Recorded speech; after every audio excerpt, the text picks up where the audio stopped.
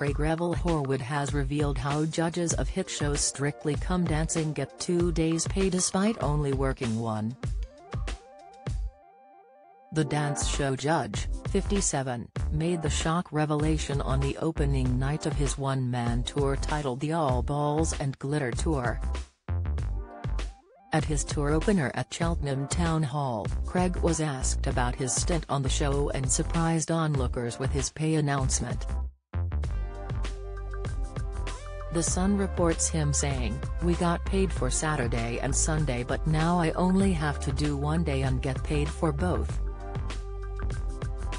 He also went on to confess how he nearly opted against being on the show altogether when it first launched in 2004. He described how his manager and agent urged him to take part despite Craig himself thinking the idea sounded like car crash television. He continued, "Celebrities trying to dance in 3 weeks dancing, with a professional partner who has been dancing their entire life. I thought that will never work out, absolutely awful." Despite having his arm twisted, he admits he still wasn't sure on the show and thought he just had to get this over and done with. And he revealed how both himself and Len Goodman didn't expect the opening series to last past 3 weeks. 3 weeks went by and the audience viewing figures started skyrocketing, and then it won the hearts and minds of the nation, he revealed.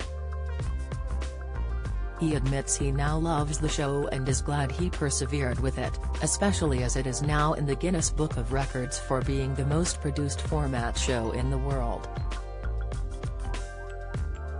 Speaking ahead of this year's series, Craig said he was backing Anton Dubecca to be on the panel, casting further doubt on the future of Bruno Tonioli.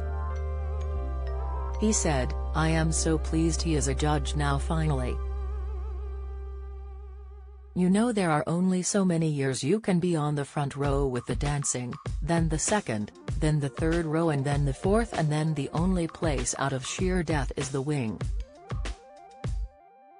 I was pleased they got him off the dance floor and put him where he belongs. So bravo Anton.